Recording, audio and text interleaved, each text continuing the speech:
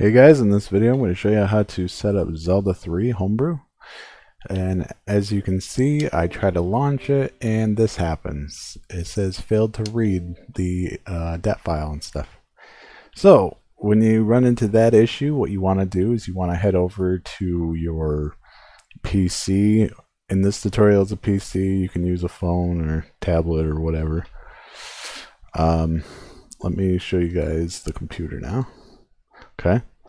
When you're over here, you can use you can use any FTP, but I'm going to use FlashFXP. You could use FileZilla. It's all the same.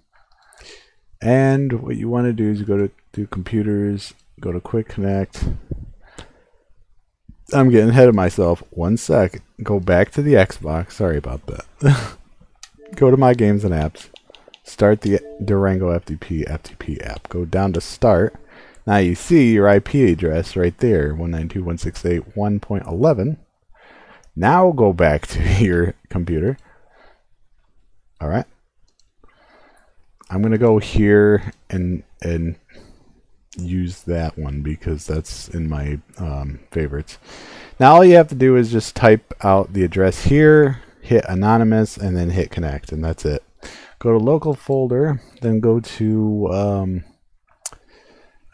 where was it? It's right here. Pubble Gamer. Go to local state. Alright.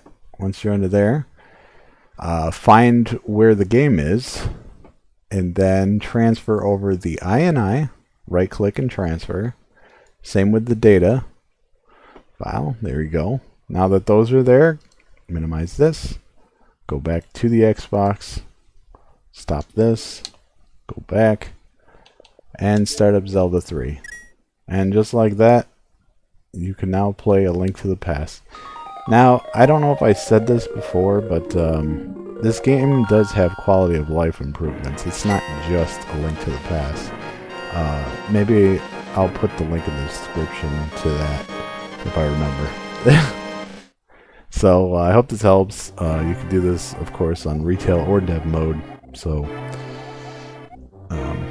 it doesn't have to be a specific tutorial. But anyways, that's going to be it for this tutorial. Thanks for watching, and I'll see you guys next time. Peace.